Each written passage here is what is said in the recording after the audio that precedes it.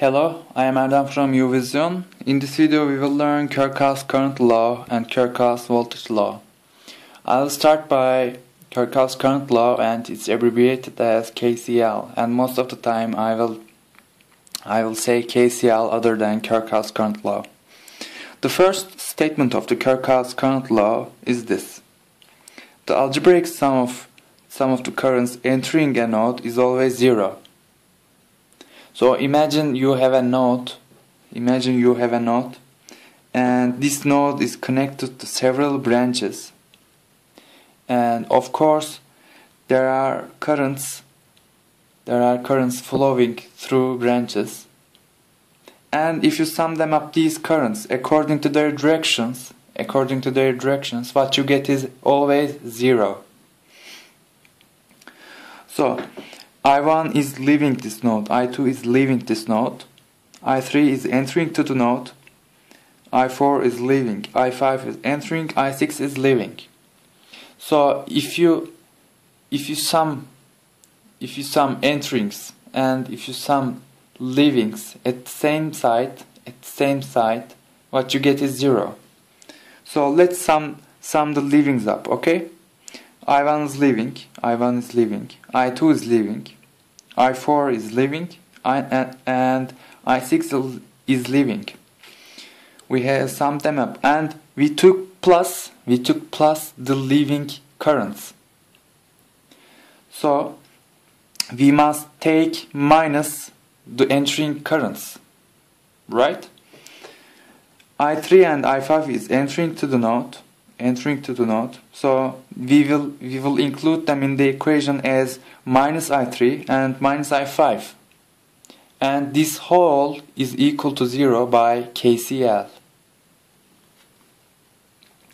You may also write this equation as such: I1 plus I2 plus I4 plus I6 is equal to I3 plus I5. And this means that enterings is equal to leavings. Alright? The second statement of the KCL is this: the algebraic sum of the currents entering a closed surface is always zero. So let's see this also. Imagine that this is your surface, this is your closed surface, and of course there are several branches related to this closed surface, and of course current flows through these branches. Let's say this is I1, this is I2, this is I3, this is I4, and this is I5, this is I6 lastly. You don't need to concern what is included in this surface, because what does KCL say is that the algebraic sum of the currents entering a closed surface is always zero. You don't need to worry about what's inside the surface, alright? So there might be 10 branches or 15 branches in this surface, but you don't need to worry about them. You will need to worry about these branches. And let's write KCL equation. Again, I will take leavings as plus and enterings as minus, alright? So I1 is the first one who is leaving. I5 is the second one is leaving, and that's the last current actually leaving this surface. We need to include enterings as minus in this equation because we took plus the leavings. So minus I2, minus I3, minus I4, minus I6 is equal to 0 by KCL.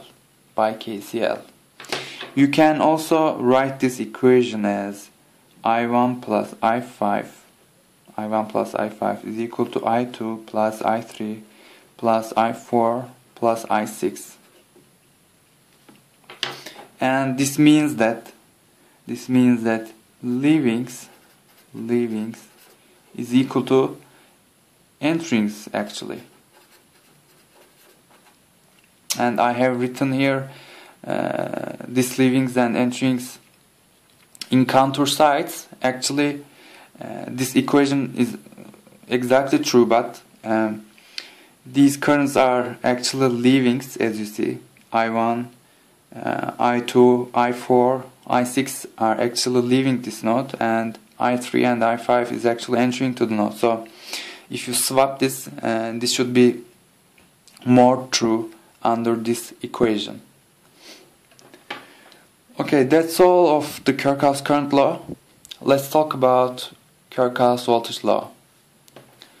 And it's abbreviated as KVL, and most of the time I'll say KVL other than Kirchhoff's voltage law. The statement of the KVL is this: the algebraic sum of all voltages around a closed path. Remember, a closed path is actually a loop, right? A closed path is actually a loop. So the algebraic sum of all voltages around the loop is always 0. So how can we interpret this law in mathematics? Okay, notice that this is a loop, right? This is actually a mesh, and mesh is a special form of loop. So we can apply KVL around this loop, around this mesh, and let's apply. I want to start to travel from this point, all right? And the first component we enter is this voltage source, and we are entering it from its minus terminal.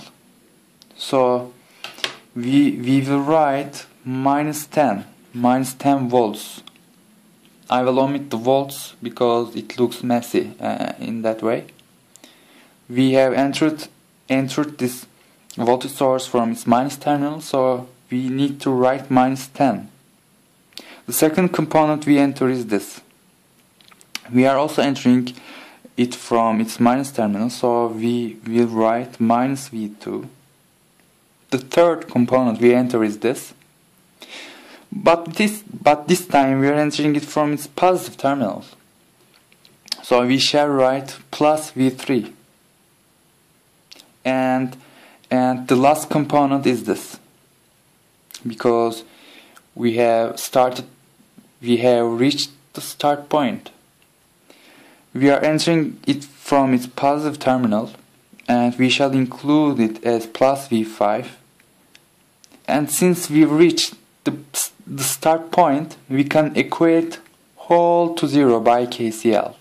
This is what KCL says.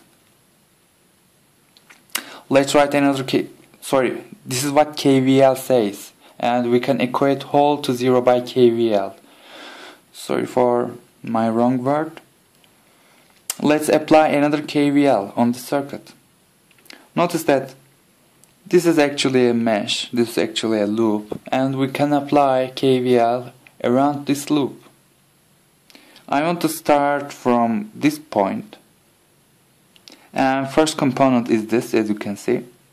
We are entering it from its minus terminal, so we shall write minus V1. Second and the last component is this. This time we are entering from its positive terminal. We will write then plus V2, and we will equate this whole to 0 by KVL. This is exactly what KVL says. Let's apply another KVL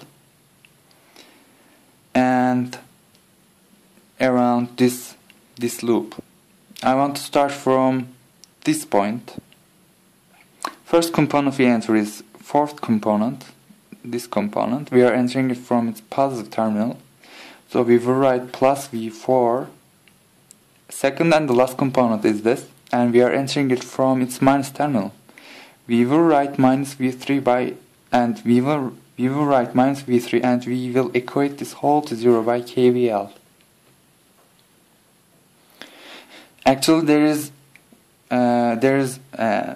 I think 2 more loops in this circuit, but I will apply KVL in one more loop, and it is that this loop. Around this loop I will apply KVL, and I will start from this green dot again. We are also entering this voltage source is minus terminal, so we will write minus 10. Second component is this component. We are entering it from minus terminal, which is minus V1. Third component is this component. We are entering it from its plus terminal. We shall write plus V4. And the last component is this component. We are entering it from its positive terminal. We shall write plus V5, and we can equate this whole to 0 by KVL. Alright? So that's all I want to talk. That's all I want to say in this video. Thanks for watching.